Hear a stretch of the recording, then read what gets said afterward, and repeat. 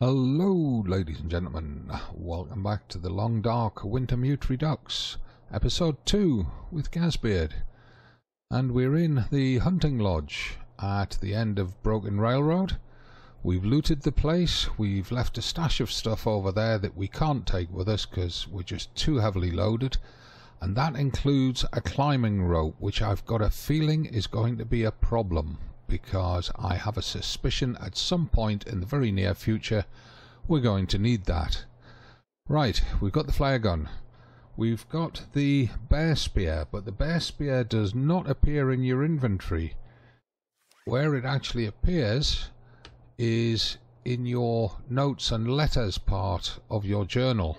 There it is, and as long as it's in there, it's got no weight, which is just as well, because we are running at 9.5 kilos above our maximum carrying limit, so we're going to tire very quickly. We're going to be slower moving than we should be, and it's getting already to late morning, so we need to get a move on. We've got to get back down to the engineering sheds, get set up down there, and do the forging to repair the bear spear.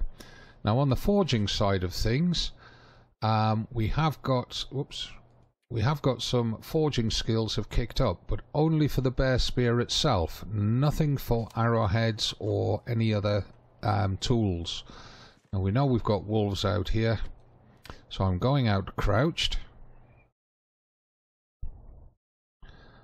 and I'm hoping that they're not right up against the hunting lodge itself. Well, there's not. Looks like they're both down on the lake chasing rabbits, which is good. If I stay crouched, there's rose hips there that I would like to pick, but I don't think we can afford the weight. There's a note on the end of the steps here. The penmanship on this scrap paper seems out of place in this wilderness. I never really expected to be back here, nor truly expected that you would be here either. But I had hoped, if you find this, know that I left something for you, hidden away from those who simply take what they will.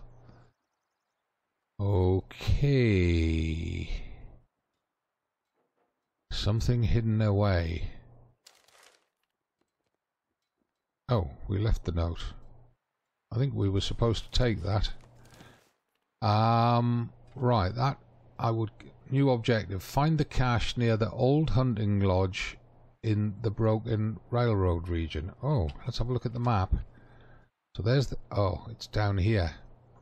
It's down where those wolves are playing. Of course it is. Maybe it's further on. I think there's a cave back there. We might be able to dodge the wolves and find it. But I also want to search these cars, because we didn't get to search them before. Empty. Back seat's empty.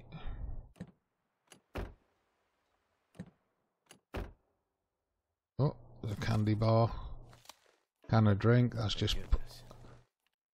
That'll have kicked us past the 10 kilos overweight limit, which is likely to become a problem. But extra food that's not going to spoil or create a scent is good at this stage of the game. Let's quickly check out this pickup truck. I don't see anything in the back. I'm not getting any hints that there's anything under the snow. Well, look, nothing on the floor, nothing in the glove box. So it looks like we're not going to get a revolver here unless it's in that hidden cache. Now I'm going to have to use at least one flare to chase those dogs away, because the hidden cache is down there somewhere, and where I think it's at is through there. So what I'm going to try and do is get across to the edge of the map. Oh, and there's another maple sapling there, look. Again, I want that.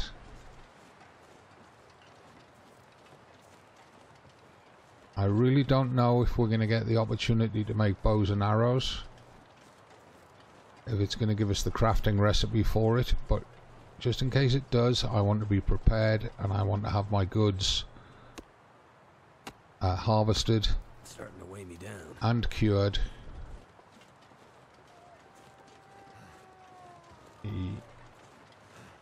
Yeah, and the wolves are singing, they're hungry.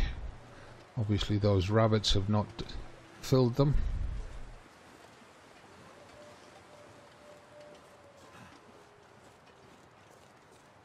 Now if they're going to go across to the other side of the pond, that'd be great.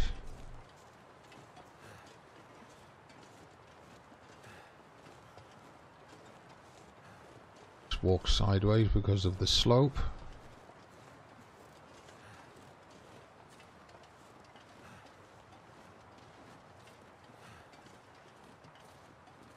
And I could initially see the carcasses of the rabbits down here on this slope with the yellow grass as we were coming down, but they've now decayed away. The wolves are going back up to the hunting lodge.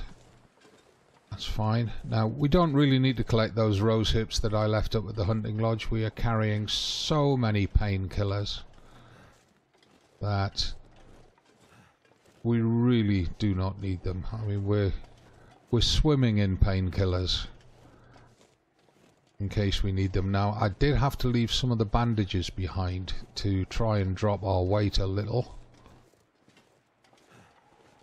While we're out of sight of the wolves, let's have a quick cheeky look at the map, see how we are. So we're here. We've got to get round to the other side of that hill. Okay. And we are really slow because we're so overweight, but as we get further down and we eat and drink a little bit, we'll be able to drop our weight back under the 45 kilos, because at 10 kilos past your carrying limit you really do get slowed down.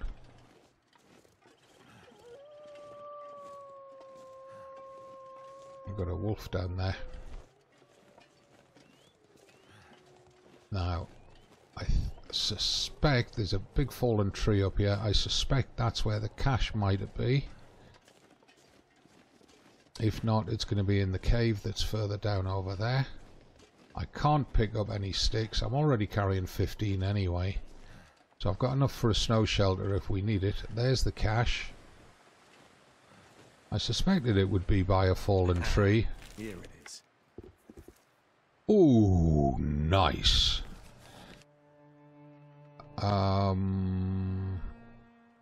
We don't need the book. Aurora hatch door entry code. Deb, if you're reading this, it's because I've left the island and the last treatment didn't work.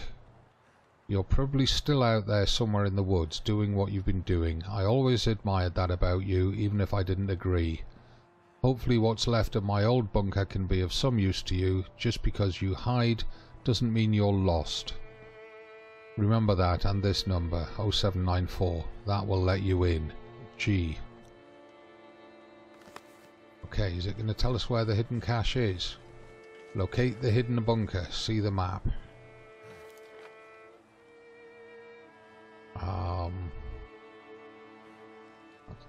Forest Talker supply cache. We knew about those. Mystery Lake supply cache.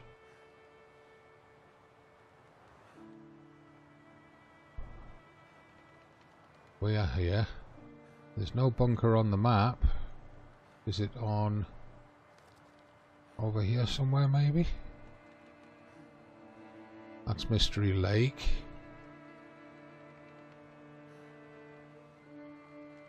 It's not showing anything on there.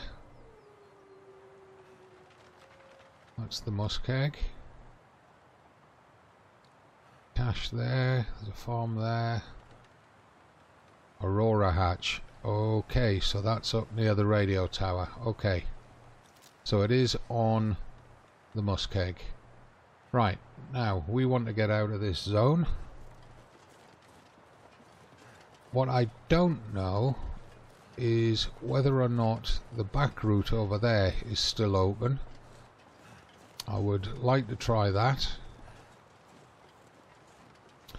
because that'll bring us out at the back of the engineering sheds where we can drop down into the yard without having to go through the woods and tangle with the wolves.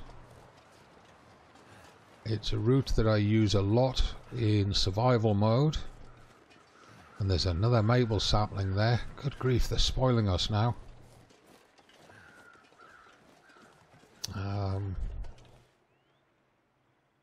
I'd like to cross that tree bridge. I'm not sure that we can though, looking at this end of it. I think we're going to have to use the slope if we're going to do anything.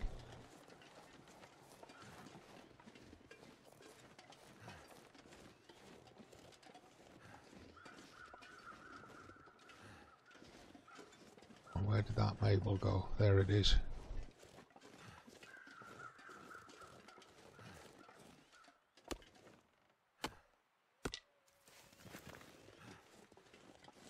There's a dead deer down here. I just got a glimpse of it.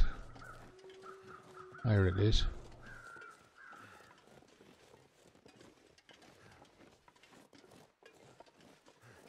And here's the cave I was talking about. Always good as a refuge. Oh, look at all this firewood in here. If we weren't so heavy laden, I would use that firewood and harvest this deer. Because carrying the deer skins, get them back, get them cured, would set us up for making skin clothes.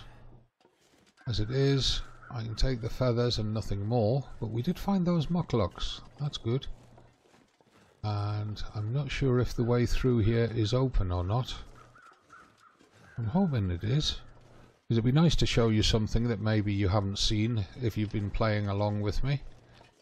This is a route that is often used in different survivor games. Lots of sticks here, which we can't pick up because those mucklucks will have put us seriously overweight. Our calories and hydration are dropping quite quickly, which is good because we'll be able to lose some of the weight by eating and drinking some of the heavier stuff very soon. And the wind's dropped. We're now into a sheltered zone, which is hopefully going to let us pick up a bit of speed.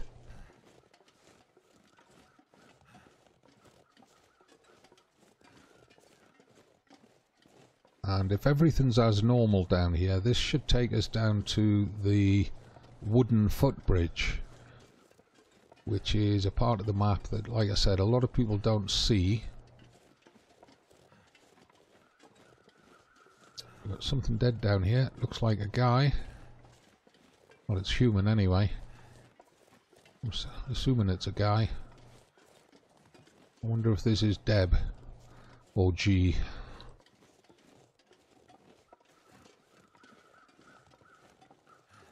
I see a birch sapling down there. That's good.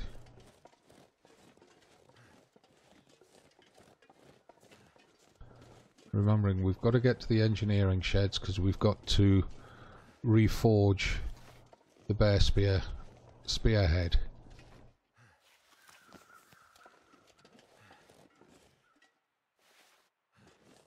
Now, have you got a key on you by any chance? Hope nobody needs this anymore. Revolver cartridge and a can of lantern fuel. So the game is teasing us with all these revolver cartridges, but we're not getting a revolver.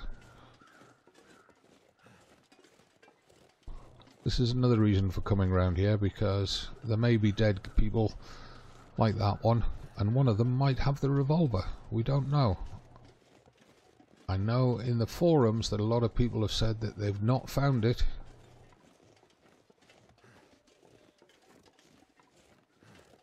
Right, let's harvest that. And I am very, very glad that we did not bring Jeremiah's rifle with us, because we could not have afforded to be carrying its weight.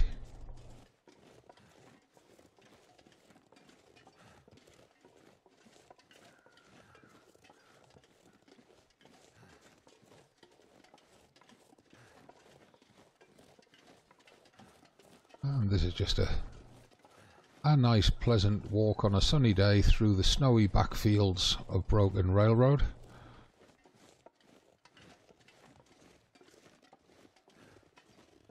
Once we cross the bridge we may come across a wolf.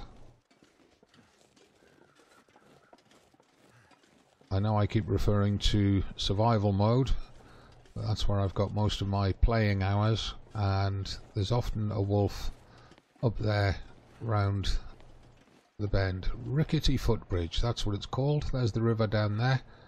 I crouch for a moment. Just round there is the road bridge that we used to get up to the hunting lodge, and there's a gorge down there, look, that you can get down into, and you can harvest cattails and stuff. You see a lot of them down there. We don't actually need them right now. We're carrying plenty of food to keep us going.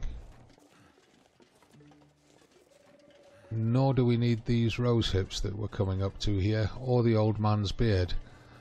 So if we do end up for any reason having to come back to Broken Railroad, we've got all these supplies still here that we can pick up. And if we went through there and dropped down the cliffs over there, we'd come into the back of the woods behind the engineering sheds, and we could find some deer carcasses that we could harvest.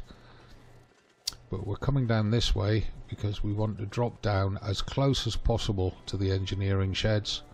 And I think we still end up outside the fence, if I remember correctly, but we end up very, very close to it. And I don't see any wolf down here yet, which is good news. I hear more crows. I don't see them yet.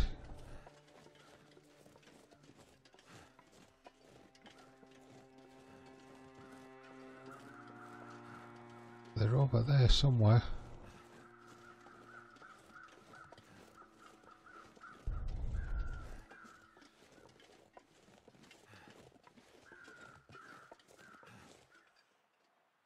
Oh, there's one set of crows. But there's another set that away somewhere. So this is where we're going to drop down. There's a high risk. Oh, there's the other set of crows there, look. Which means there'll be a carcass or a body down there. Looks like there's a deer carcass down there. This is where we're going to drop down when I find the right spot.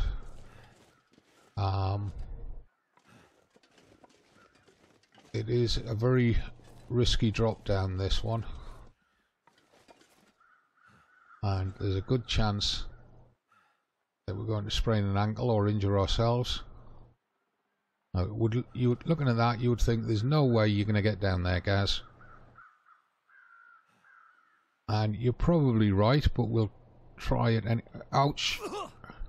Minor bruising and torn clothing. Well, that was quite a drop. We did well to get down there without actually injuring ourselves.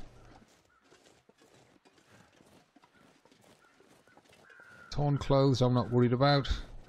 We'll fix them up once we're in the engineering sheds. Like I said, there's a deer carcass here, and you notice I'm not touching them or inspecting them. That's because if I do, it will start an accelerated decay on them. As long as I don't touch them, then they will be there if we come back again. It's one of those little peculiarities in the game mechanics. I was trying to stay close to this cliff wall, because that way I only have to worry about a hemisphere of threat from the wolves rather than a full circle around me. And I'll probably do the same once I get to the fence, unless I can find a way to climb over and drop down into the yard.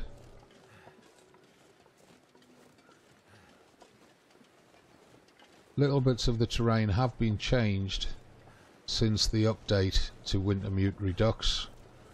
Areas of the map that I did know before are no longer the way that I knew them. So I'm having to check pretty much everything. Right, now there should be a way to get down here. Again, that's a pretty steep drop there. So is that one. In survival mode I would go for it. Here in Wintermute I'm not sure how it's going to play. Ooh, don't fall over the edge. I'm not sure that's going to be a wise drop. This one's smaller.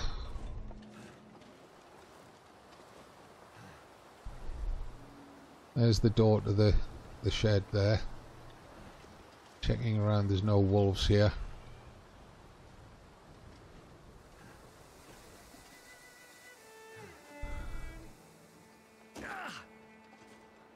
We got down safely. That's 2 drops that we've managed. I'm not sure our luck's going to keep holding out doing that, but I'm pleased that it has so far. Right, so we're going to be spending a couple of days here, and we have been spending far too much time indoors. If this was survival mode, I would be starting to really worry now about getting cabin fever. I'm not sure it applies in story mode in Wintermute, so we'll have to just keep an eye on it. Right, now I left this place all prepped up. We've got a stash of spare clothing here. We actually left some better pieces up at the hunting lodge, but never mind. Right, we were stashing food around here, so let's do that. Let's put the flare gun away. We don't need it out while we're in here. Now, that green maple sapling has cured. We'll put it down there. First thing we'll do, so we don't forget, is we'll drop these 3. And that birch sapling. And I just dropped something I didn't want to drop there. Yeah, some of those patches. Okay, so because we're going to be here for a while, we want to get all of these on here to cure.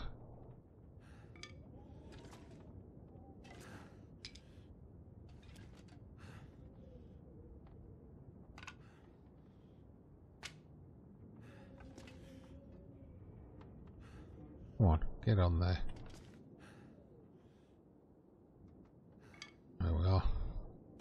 And put that one in there as well.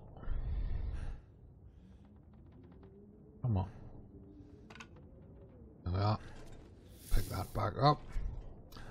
Right, now we've got a mountain of food on us. Need to drop a bunch of that as well. So let's have a look. 4 boxes of crackers. Good grief. Right, well, let's drop 3 of those for now. And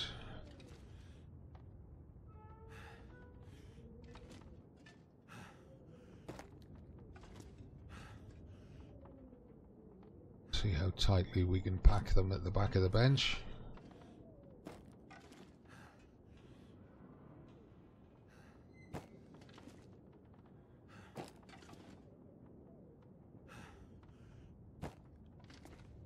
Oh, right. What else are we going to drop? Got that good tin of beans, which is heavy. Got that MRE, which is heavy. We've got all these cans of soda, which we're going to need to drink. That's a pretty weak tin of pork and beans. Hold on to the sodas for a second. Right, let's... Oh, that's dog food, that one. We'll put the dog food there. That one Those pork and beans. Same as those two. The MRE go there.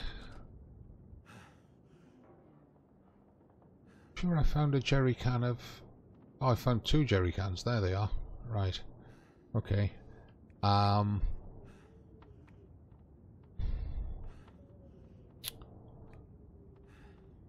We'll just keep the sodas on us for now because we're going to drink them, and in fact I'm going to drink that one there right now.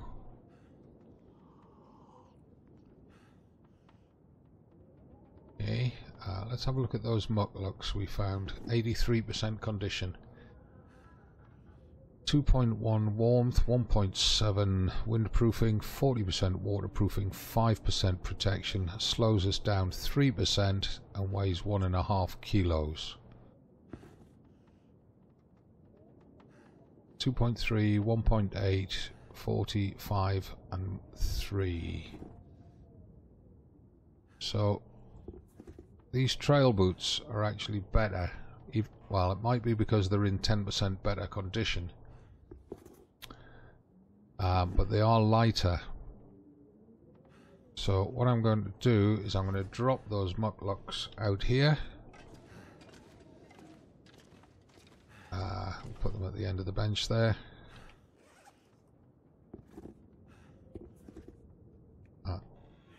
That might stop him puffing and panting and wheezing, gasping. Like a lot of gear. We'll leave them there for now.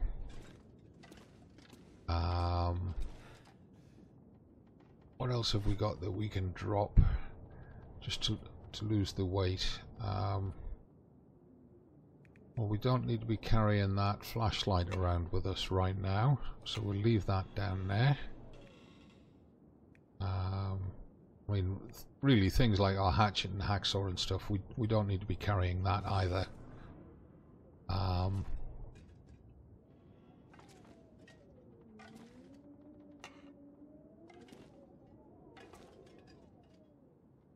that fit in there? No, it won't. Will fit behind the lantern though. Put it slightly to one side so that we can see it when we're standing here. Right. 42.54. Slowly dropping our weight.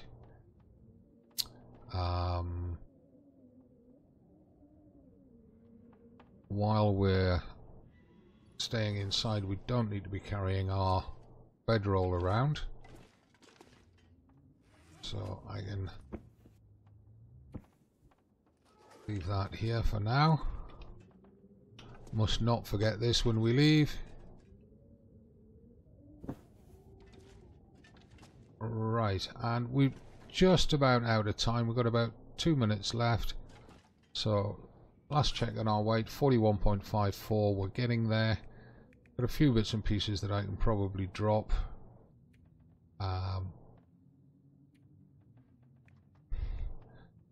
Don't really have to. All we need to do is feed up,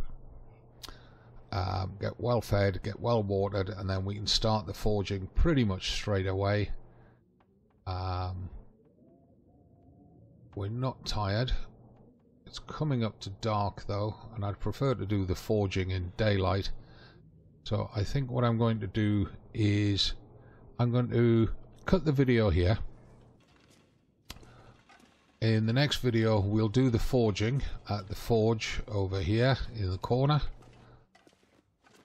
How much coal have we got? 1, 2, 3, 4, 5, 6, 7, 8. We've got just enough coal to do it. I'm hoping that scrap metal's enough. Did I bring an extra piece with me? No. So I'm going to have to cut something up to get a few bits of extra scrap metal just in case. There's a couple of trolleys lying around. Cut them up, or some of those wood shelving. I'll do that off video. Just use the hacksaw and decide to break down it, and it harvests the same way as it harvests wood and saplings and stuff. So I'll get all the supplies ready for the next video, and we'll have them stashed here. The heavy hammers here to do the forging, of course. and we'll then be able to get on with it and get that done. And we've also got that cache over here at the back of the yard, the Forest Talker cache, to locate. And when we're on our way back through to the muskeg, we've got to find this cache, which we might have to do anyway because there's a path down here, cross the tree bridge, loop round, get the cache, come back and up this slope, because obviously we've got the rail blockage here, the landslide that stops us going along the railway. So not much exciting happening today. We dodged a few wolves, we found a supply cache, we also found that note, of course. Showed you the back route. We gathered a load of saplings. We've got 4 maple saplings now and a birch sapling. We'll probably get a lot more birch saplings going back through the muskeg.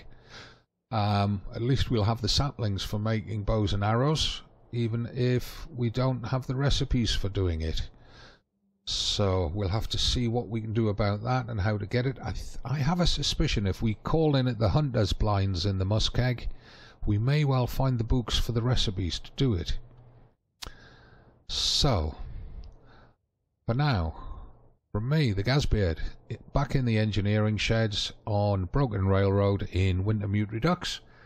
As always, it's not going to be a goodbye from me, it's just going to be a quick bye for now. Hit that subscribe button, give the video a like, leave your comments and questions down below, and I'll see you in the next one. Thanks for watching.